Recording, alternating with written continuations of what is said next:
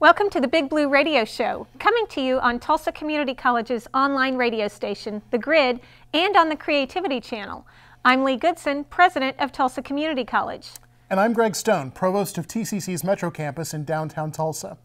TCC is home to many talented faculty and staff members, many of whom have talents and abilities that may not always be on display during their regular workday.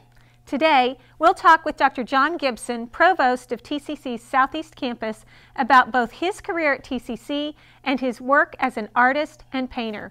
That's up next on the Big Blue Radio Show.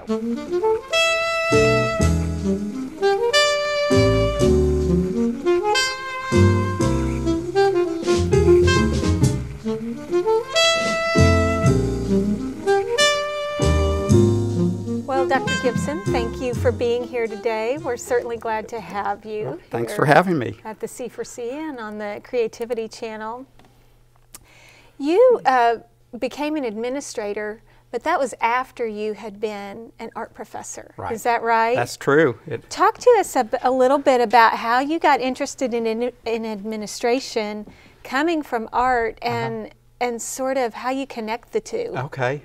Well, I was an art instructor for about 13 years, and the last 4 years I was a department chair of fine arts. Okay. So I kind of got my toe in the water a little bit in administration, and I get asked that question a lot, so that's a good question. There was an opportunity to move into continuing ed, which is like a big candy store, all kinds of creative things you can do. So it was just a natural move. Life happened. It was an opportunity to move from teaching into administration, and kind of my nature a lot of times is, hey, just try that. So I did it. Sort of a leap of faith. A leap of faith, but it really tied together very much so. The creative aspects of setting up classes. Sure, we can do that. You know, how the heck are we going to do that now for this business?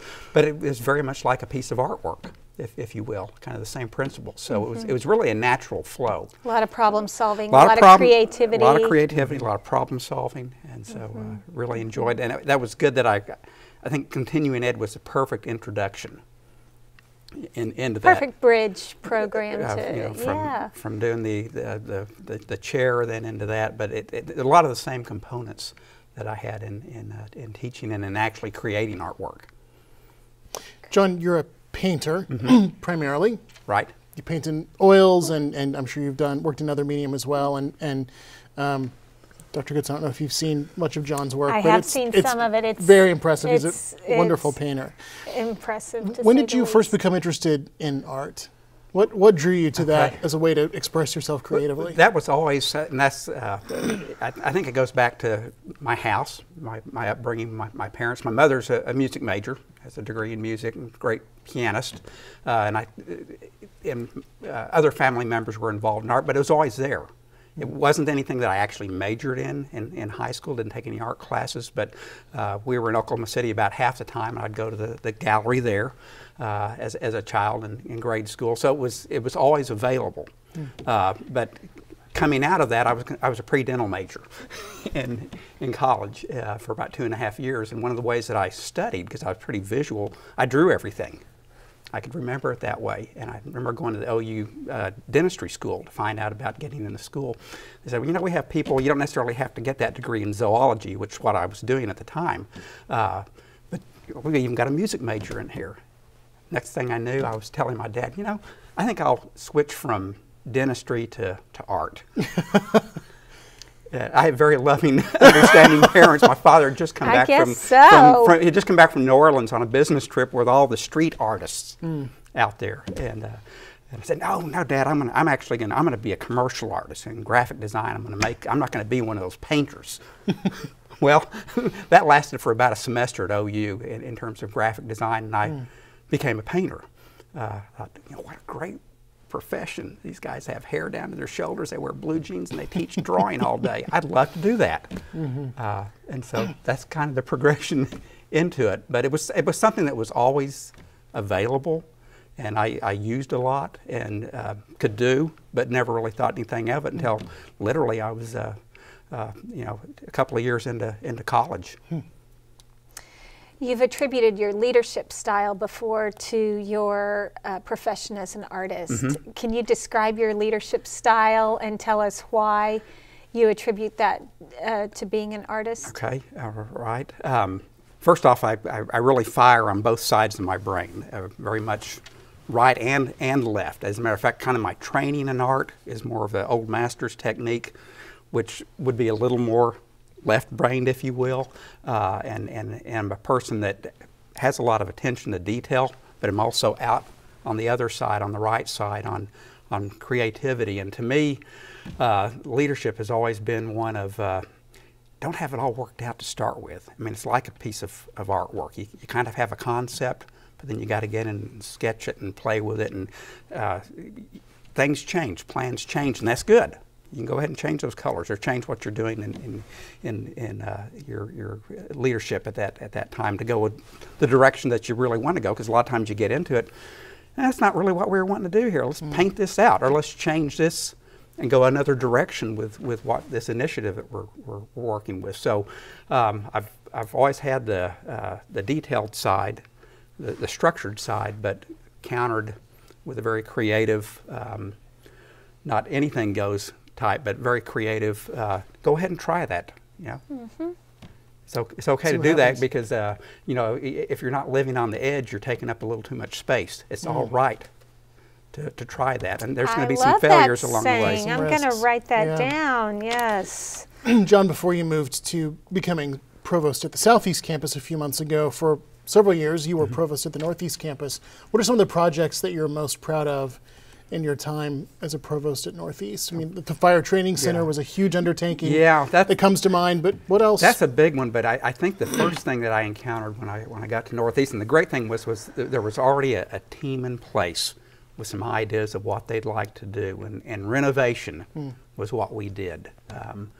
Some major renovation across the campus, not only the renovation, but also furniture upgrades. And that doesn't sound like a lot, but when you have faculty come up and say, thank you, I can now see over in the engineering technology building, thank you what you've done to the classroom. It means so much, and you could see the results for the faculty and the students. So that was a big one, but again, I was blessed with a team that they had a plan in mind. They just needed some help initiating that, and to me it was real easy to do that. And then of course the Fire Training Center was one of those that, because I was there when we were digging the dirt, actually before then. As a matter of fact, the first time when I was working for TCC back in 2006, 2008, I was attending meetings for the Fire Training Center. All different players at that time.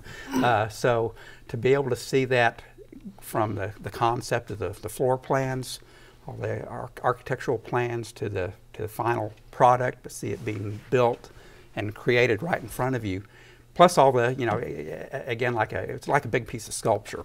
Right. Not everything's working out. We have to change this a little bit, change that, but just a wonderful structure and facility for the city of Tulsa and for the college. The other one was that's really tied to that was the paramedic program. That was, talk about continuing ed, that was the first thing I did. You know, imagine going from art into starting the paramedic program. That was one of my first things when I went into continuing ed back in Texas. And there was an opportunity to get a paramedic program going at the college, and the late Ernie Evans had the insight of hiring a really good person in that area, and that program has just blossomed, and so I'm really very, very proud of that program. So you recently came from Northeast Campus to Southeast Campus, and now the School of Visual and Performing Arts is part of your scope of responsibility. Wow, that's really big, and I bet you're really excited about that, because it's right up your alley. Talk to us about what kind of opportunities there are for students and for citizens in Tulsa, and some of the different things that they can either major in as a student or just get involved in as a community member. Yeah, and it's so exciting. It's kind of full circle now. I've been in administration much longer than I ever taught. Now it's come back to the visual and performing arts, or fine arts, if you will. And just in my earlier days with that, seeing the synergy between the theater and music and art majors, I think that's a real opportunity for our students to play off one another. Even though they're at different campuses, there's some great opportunities for cross campus and even within the campus to play off the creativity of each other. Of course, we've got the music and theater at Southeast, and now interior design. And of course the digital media and the visual arts program here at Metro. The opportunities for the community, first off, just in terms of what I love about this is the workforce aspect. Imagine, you go into art school, but you could actually also learn a little bit about graphic design or digital media, where you can make a living when you get out instead of necessarily having to get an MFA, and hoping you might get a teaching position. Or end up on the streets as an artist in New Orleans. Can't do that. So there's that aspect of what it's offering. I think it's given so much more to our students in what is available to them. Not that it wasn't there before, but now that it's tied together, because we're going to be very intentional on tying those areas together and making those, if you will, cross-discipline opportunities available for our students. And then for the community at large, besides, yes, you could get your degree, you could go to work in an area. We have an aging population, and we need things for those folks for fulfillment. And a lot of times these art classes, theater classes, acting for non-majors, those provide people opportunities to express themselves, and it's more than just a leisure activity. I think they're really finding something within themselves. And that's the community part of a community college, really. Yeah. And to me, that's actually a big part. You'd be surprised the number of community folks that you have enrolled in many of these areas, and it's important. It's a lot of. It's at that time of their life where they're looking for something new to do, and highly creative folks. About half my load when I taught were with community people, and just loved it. And the thing is the majority of them were much better than my 18-year-old majors, because they'd been doing it for a long time. They were ready to really learn it. Learn it. And of course, we see even with our community choirs and all, there's people who just want to get involved. But it's not only reaching that group, but I think with our high schools, showing we've got a great music program here at TCC, or a great art program, and what's even beyond that is what's happening in Tulsa. Down in this neck of the woods, in the Brady District, the Guthrie Green, the Hardesty Center, the museums, the galleries. It's like an performing arts mecca right here in Tulsa, and opportunities to move on from the community college to the four-year institution. I just love the way Tulsa has grown over the past 40 years. John, before we get to the big question in the last couple of minutes we have left, I think those of us with liberal arts backgrounds have known this for a long time, but it seems like you see more and more in the news that large companies are seeing the value in having liberal arts majors or employees with liberal arts backgrounds because of critical thinking skills that they come with. What skill sets for you are important that students need to recognize if they are in a liberal arts area or in a visual performing arts that are marketable skills for the workforce? What are those things that students walk away with when they're liberal arts majors or fine arts majors? Being able to think outside of the box and not be, a lot of times you need to not color outside of the box, but there's times where you really need to think outside of that box and come up with some solutions that, well, this really isn't working, why aren't we doing this? Well, here's a way we might be able to do this. So I think that's a really big plus there. I think also the ability to be able to visualize a concept within a business and see that and see, well, okay, it could be this way or it could be that way. So thinking about and actually seeing what the end product might be, realizing that there's going to be some changes along the way. The other thing is the tremendous amount of dedication. If you're going into visual and performing arts, you're looking at spending 6-7 hours a day at least on what you're doing. There's got to be, if you're going to make it, there's got to be that kind of dedication. And I think those are transferable patterns.